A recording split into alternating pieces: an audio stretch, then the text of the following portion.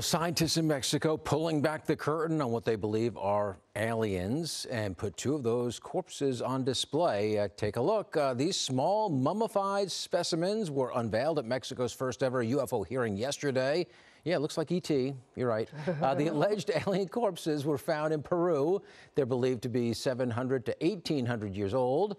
They only had 3 fingers and elongated heads. X-rays of the aliens were also shown, and experts say one of the bodies has eggs inside of it. Maybe we could have alien babies. A lot going on in Peru. Yeah. Right. So is this real? Do people believe this? I don't know. As Leslie Lopez says, we want DNA samples. Yeah. Right. And then we're eventually going to find out that aliens look nothing like we think they look. No. It look nothing like E.T. It looks like a stone carving. It really does. It does. What is that? I don't know.